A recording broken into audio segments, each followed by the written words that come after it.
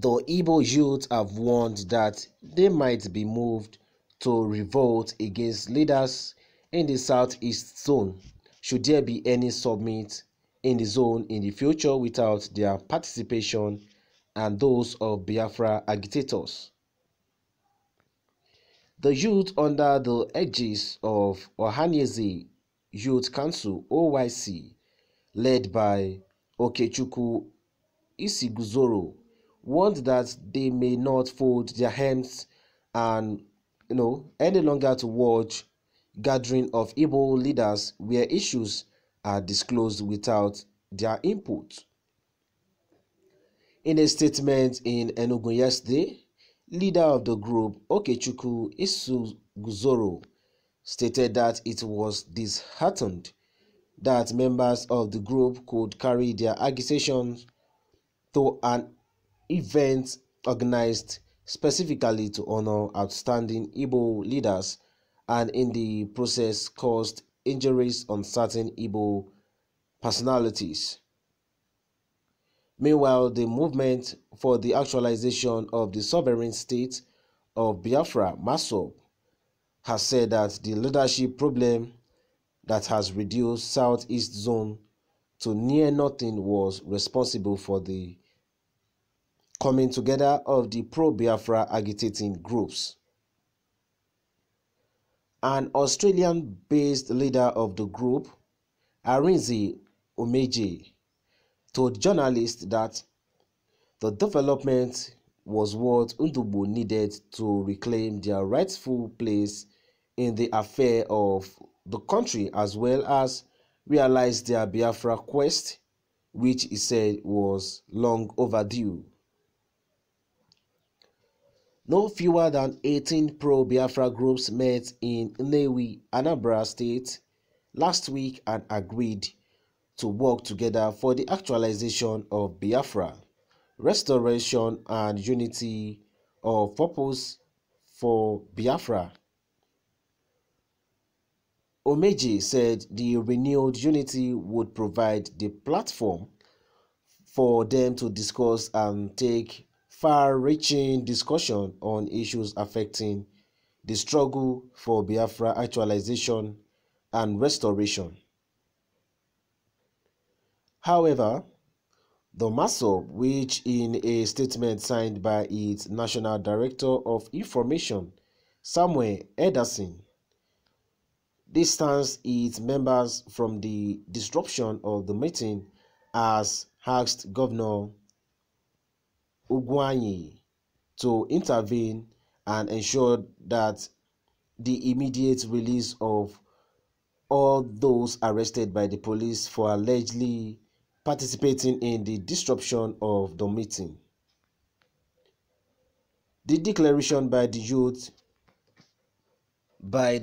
followed the Igbo summit that was disrupted in Enugu 2 days ago by pro-Biafra agitators, the Ohanaeze youth, which condemned the inversion of the summit called by the Eastern Consultative Assembly (ECA) led by Elliot Uko, said it was a threat on the security of the state.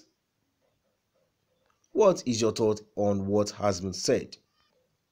What is your reaction on what has been said? We have had the Igbo youth who have warned that they might be moved to revolt against leaders in the southeast zone should there be any summit in the zone in the future without their participation and those of Biafra agitators. The OYC warned leaders against excluding the Igbo youth and most especially the Biafra agitator from any meetings they are having. Probably initially they have been, excluding them, but now the OYC have warned the leaders not to exclude any of them again. What do you make of that statement? Meanwhile, the movement for the actualization of the sovereign state of Biafra, MASOB, have said that the leadership problem that has reduced Southeast Zone to near nothing was responsible for the coming together of the pro-Biafra agitating groups. An Australian-based leader of the group also told the journalists that the development was what Igbo needed to reclaim their rightful place in the affairs of the country, as well as realize their Biafra quest, which he said was long overdue. What is your say to this? We would like you to drop your thoughts and comment on what has been said. We'd like to see your own reaction and thoughts on this. But before we go, let's see people's reactions and know their thoughts about this that we have had. Let's see their own point of view on what is said. Daniel Obuagu reacted to this and said that the extensions of youth and the groups they represent from meetings were decisions that would affect them, even indirectly, must stop. The ban of Igbo unity today is the preponderance of politicians and business interests, that is, the self-styled leaders in important meetings, to the exclusions of youth who bear the brunt of the consequences of the blunder of such leaders. What do you make of what Daniel Obuagu have said about this, that the exclusion of the youth and the groups that they represent from meetings were decisions that would affect them even indirectly? What do you make of this that has been said? What do you make of this reaction you have had? We would like you to also drop your thoughts and comment on what has been said. We would like to see your own thoughts and reaction over this. Well, let's move further and see what other people's reactions is about this. Guest also reacted to this and said, "My brother, you are really right. That is where they make wrong decisions against the generality of Igbos. Thanks."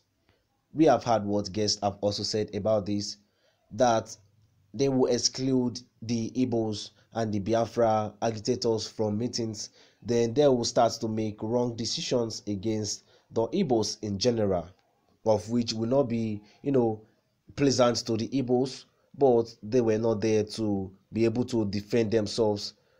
This is what guests have said, that these people should not be excluded from any meetings again, because that is when they will make a wrong decision for the general Igbos. What do you make of what has been said? What is your thought on this? Don't forget that the youth under the edges of Ohanaeze Youth Council (OYC), led by Okechukwu Isiguzoro, has warned that they may not fold their arms any longer to watch gatherings of Igbo leaders where issues are discussed without their input. We would like you to share your thoughts with us on what you have heard. We would like to see your own comments in the comment section. Thank you guys for listening. Do subscribe to this channel if you have not, and I'll see you on the other news. Bye for now.